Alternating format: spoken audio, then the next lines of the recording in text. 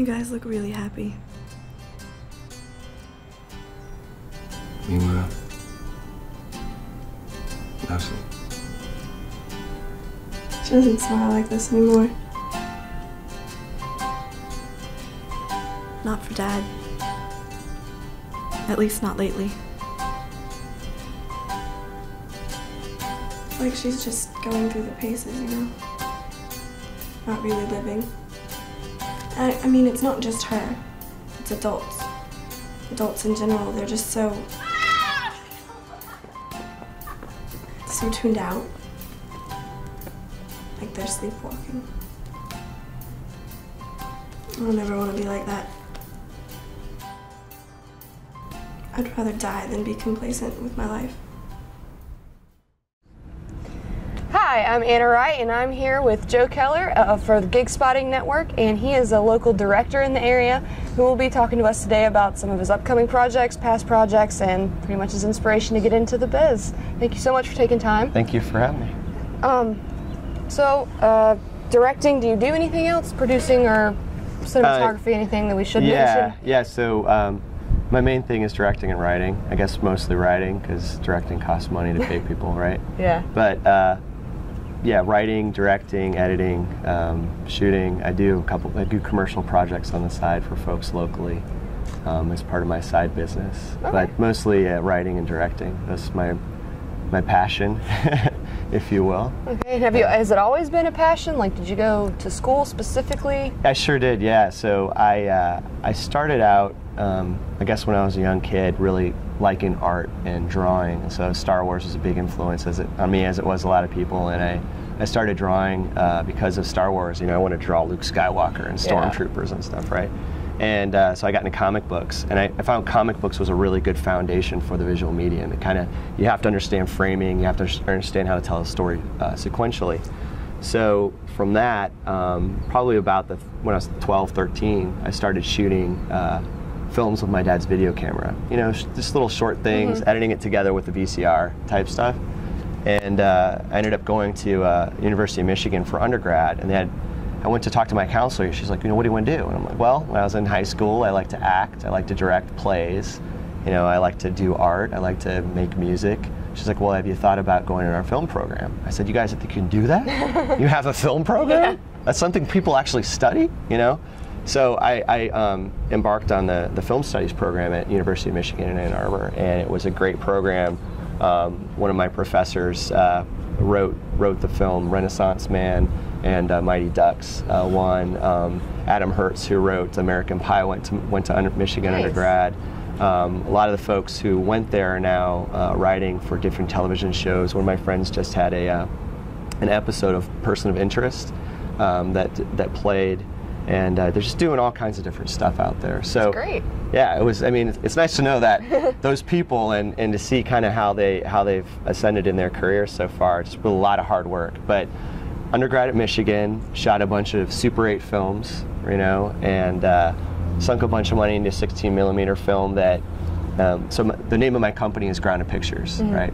And the reason why is that in Michigan, I was shooting a 16mm film on black and white stock, and because of the way the black and white stock was set up, if you don't ground yourself before you touch it, you basically, the static electricity ruins the stock. Gotcha. So my entire film was ruined because whoever was doing the developing didn't ground themselves. So Kodak told me I needed to ground my camera, that it wasn't their fault with their film, they wouldn't reimburse it. And then Photochem told me that, you know, they couldn't do anything about it. So probably about, you know, $3,000 worth of film stock was just ruined for a poor, you know, college guy. Yeah. So I kind of saw the irony in that and called my company Grounded Pictures. So that's kind of, you know. But yeah, then I went to graduate school at Loyola Marymount for my MFA in film production, and that was more of a film production than my undergrad was really film studies, understanding theory, you know, film theory, and building on that. I went into graduate school, shot 3 films there, including my thesis film, which was called Stitch. And the actors from that have ended up doing pretty well. Guy's really going on his bike over there. I really enjoy it. So yeah, it's been the education part of it. I wish I could be in school all the time. Yeah. Right? So. long answer to your question. That's good. But yeah. Good. Now, as far as you're mentioning, like as far as studying film study or film production, what would you expand a little more? Like, what for people that are maybe even thinking of going into that school? Like, what are they going to be into for the first few years, and then do you get down to the real nitty gritty, like get a camera in your hand type of deal? Right. So Michigan, for example, I mean, number one, Ann Arbor is a great place to go to school. It's a very eclectic place, and film studies are really focused on, exposing you to the theory behind film. So it gets down to even the concepts of psychology and why people react a certain way to the visual image, right, and to sound. So you get into things like the concepts of diegetic and non-diegetic sound. Diegetic sound of the diegesis or of the film, meaning that it's real. It's like the sound we hear right now, right? Non-diegetic sound being something that's like the soundtrack, right, the music. So you learn concepts like that, and then you begin to kind of have an appreciation for different directors. So me personally, my favorite films are all French New Wave films. Francois Truffaut, Jean-Luc Godard, films like Shoot the Piano Player, Breathless, Band Apart, which is incidentally what Tarantino's company is named after, this film, A Band Apart, or Band of Outsiders, excuse me. And what these people did, these French New Wave directors, why I love them so much, is they were based on film theory. They were cinephiles. So Francois Truffaut and Jean-Luc Godard had written for this magazine called Cahiers du Cinéma, and was basically, they loved film, and they wrote about everybody's film. Eric Romer, they wrote about books, Bazin, I always say his name wrong, Andre Bazin. And out of that, they took all this theory and they applied it to their films, right? So when you look at something like the film Shoot the Piano Player, there's a lot of times where they mix up the diegesis. So what I mean by that is, well, a better example is Melville's Bob the Gambler, Bob Le Flambeur.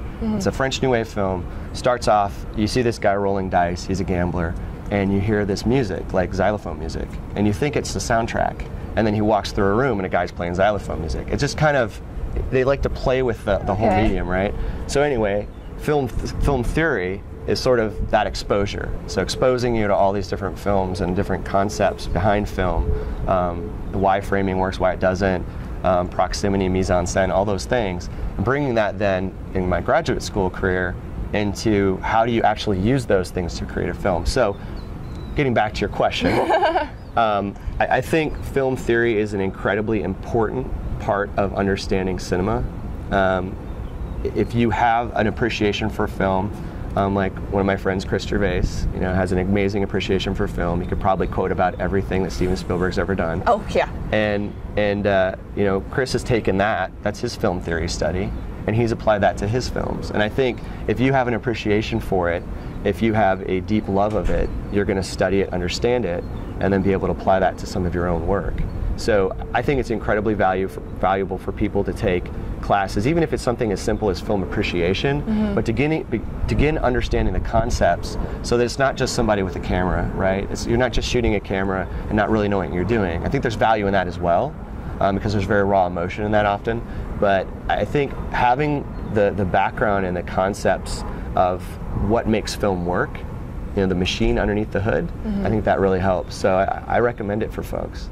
Yeah. Great. What's your problem? I don't have a problem. Like hell you don't. You can't tell the difference between a brown tie and a black one. Have you met the artist, Clayton Artaban? Clayton Artaban? Clayton Artaban. Nice to meet you. And this is Mr. Hewlett and his lovely wife.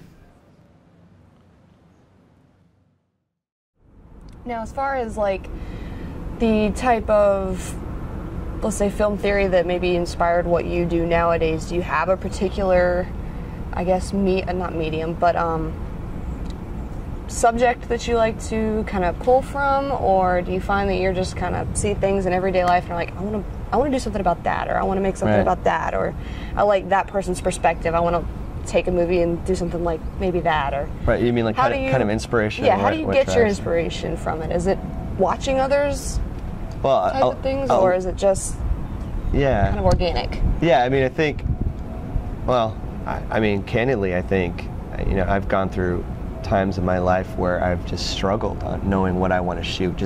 It's kind of that idea of, it's almost like an infant when they want to do something and they start crying because they can't do it. There's been times where I've been just like, I don't know what I want to write about. I just want to shoot something, right? And that's good, but I think, kind of to the point of your question, what's the inspiration, right? And for me, it comes from all different places. I mean, my latest script, which I'm reviewing and getting coverage on, How to Jump Out of a Moving Car, it focuses on really things that are personal to me, things that have happened in my life, and trying to share those with other people. Because I think film is an amazing medium for, you actually become the third person, right? You are the person in the film to some extent. You're supposed to associate with the protagonist. Yeah. And by doing that, I think you're able to share experience. So for me, I mean, whether it's something like, Goonies, or something like Magnolia by Paul Thomas Anderson, there's some human element there. So my inspiration comes from relationships that I make day to day, things that really piss me off that I want to do something about, and then these moments that I have where, like I'll be just walking or running and just thinking about the sun through the trees and about how, wow, I never take the time to look up, and my life is so busy that I don't get the time to look up, Things like that, little things like that can be threads for producing a narrative for me, right? And so, I think a lot of it comes from the films I watch, but I think drama and dramedy are my two favorite genres. Okay. So. Fun. Now, you mentioned how to throw yourself from a moving car? How to throw yourself, that would be good. Now, how to jump out of a moving car. How to jump out of a moving car, okay. Right. Let's talk a little about that, because you said it's upcoming, it's definitely something new you're working on. Yeah, so How to Jump Out of a Moving Car is about the concept that a lot of times in our lives... It's a fantastic title, by the way. I love that. Thanks a lot. Yeah, it's the idea that a lot of times in our lives it's like we're in a moving car racing down the highway at like 85 miles per hour, and there's all this baggage, right? There's all these decisions that we've made that create that momentum in our life, right?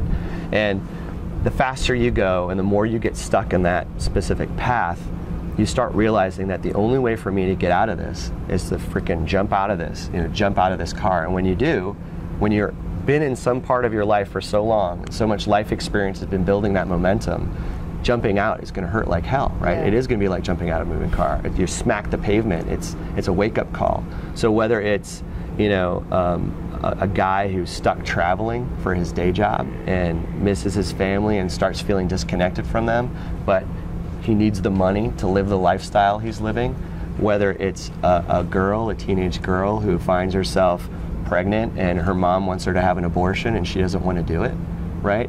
Whether it's a young upcoming female business person who's trying to climb that ladder and kind of loses perspective for why she wants to do that. I mean, these are the types of characters that the film's about. And me personally, I work in corporate America by day because I can't afford to dump a lot of money into film without having money to dump into it, right? Right. So whereas my side business pays for buying new equipment and things of that nature, it just goes right back into the business. My day job keeps a roof over my head, over my wife's head, over my son's head.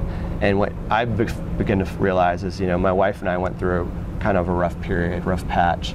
And it was because we were both caught up in that momentum of our lives. We weren't talking. We were stuck in this routine. Mm-hmm. And I think that can be incredibly damaging to people. So the film's really about looking at how our lives are informed by our past experience and how we might go about changing those without having to jump out of a car. How do you tap the brake and get off at the exit, right? Gotcha. So, and the film follows the screenplay follows the main character is a guy, late 30s, like I said, kind of my experience traveling a lot, who just becomes disconnected from his wife and it's kind of is on the fringes of having an affair. I didn't do that though. And what happens? And what happens to his wife, who just starts trying to fill the hole in her life by going into debt, by using credit cards to buy things and to worry about how she looks to other people. Right. It becomes this empty sort of method of fulfillment, and they just start diverging in their path to the extent that finally they have to have this come to Jesus, and hey, why do we want to go forward with this or not? So I think a lot of the bile and venom that comes from relationships sometimes, I think that's fueled from people not talking.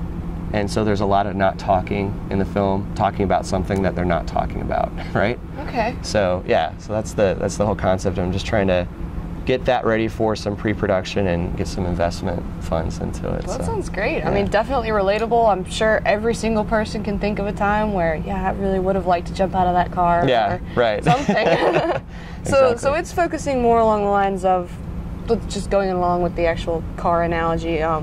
They're theoretically still in it. They're Yes. on the highway. They're like, they see the exit that they'd love to be off on.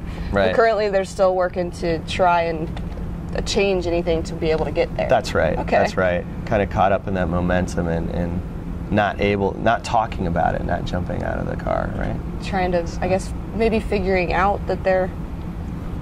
Is it like just them figuring out that they're having this? Yeah. And then So kind of what do they do to? Yeah. I mean, I think that resolve it. It's about a lot of it's about not communicating. So the film follows two parallel paths. One is this guy I talked about. The other is his neighbor, who's their babysitter, who's the girl who is actually is pregnant, and her mom has forced her to get an abortion just because of, hey, you're going to ruin your life, this kind of stuff. And she takes an interest in the family, and in this guy's family. She likes to take photographs, so she kind of starts taking photographs of them. And through their interaction, he remembers what it's like to kind of be young and have all your opportunities ahead of you, and she sees what it's like to be an adult and to have to take responsibility. And I mean, the big twist at the end is that she hasn't had the abortion; she's kept the kid, and there's a big accident that happens, and kind of like a connection and of all these different characters kind of coming together, a la like Robert Altman or P.T. Anderson is what I'm aspiring to anyway. But it's a drama, and there's a lot of emotion in it, I'll say. Mm-hmm. So yeah, and this couple in particular coming to the realization that they just don't talk to each other, that they want to love each other the way they used to love each other, and they just don't know how. A broken relationship. And I think a lot of people have been there. Yeah. You're in a relationship, you have so much invested in that relationship, and it's so hard to let go, or it's so hard to face it for the reality of what it is. So that's the idea. That sounds great. Thanks. And you said that it's currently just in the written stages. Yeah, so I finished the first draft of the screenplay in January. It's an idea I'd been working on for a long time, and then over the course of 3 days, I wrote like 80 pages. It was nuts. Like, I don't do that. That's when inspiration hits, there it is. And so I've gotten some favorable coverage on it from some different agencies, and I'm just trying to tweak and adjust according to their coverage and their recommendations. So from that stage, what I like to do, I'm as most folks locally here as well, I'm big into pre-production. Mm-hmm. So I'm going to begin doing storyboards for it as part of collateral material for pitching it to investors. So I'm in the investment stage of pulling together a private placement memorandum, PPM, that allows people to invest in it. And given some of the changes recently in some of the laws, I'm able to solicit people directly instead of having people solicit me. Mm-hmm. So there's always been this issue with being able to go after investment funds outside of something like Kickstarter or what is the other one? I can't remember it. Anyways, if you're going through one of those websites where people aren't really getting anything, they're not really investors, you can do it all you want. Mm-hmm. When you get to this thing that you really are getting investors in your film, you have to, there were laws about being able to solicit them, and those are gone or sort of changed to where it's going to be a lot easier for me to go after those funds. So. Okay, great. So you're looking to get into production at some point this year, next year? I'm looking to try to shoot this in the first quarter of 2013. Okay. So over the course of the next 3 to 4 months, I'll be finishing up, tightening up the script, pulling together storyboards for probably, I don't know, 4 to 10 of the major scenes, pulling together a website, and Chris Gervais has pulled together a great song that's kind of going to be my inspiration for the website. I guess sleeps and great songs happen. He's, like I said, he's a Renaissance man, that guy. So yeah, he wrote a song called Fiction. He read the script, and then out of the script wrote the song like immediately thereafter.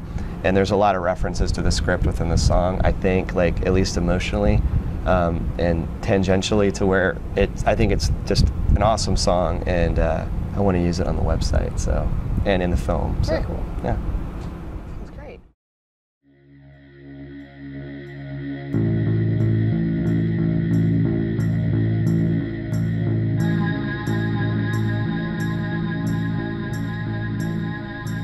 I love it here.